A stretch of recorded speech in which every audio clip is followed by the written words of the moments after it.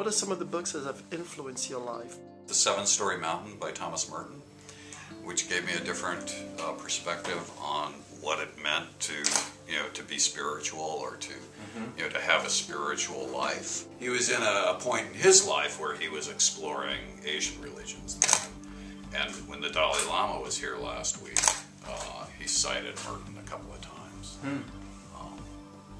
So now I have a book by the Dalai Lama, so it's kind of a nice full circle. Yeah. I read a lot of history, and in recent years I've been interested in Japanese literature. So I'm reading Haruki Murakami, a lot of Murakami. My best work, and I'm happiest when I'm paying attention to the world outside me.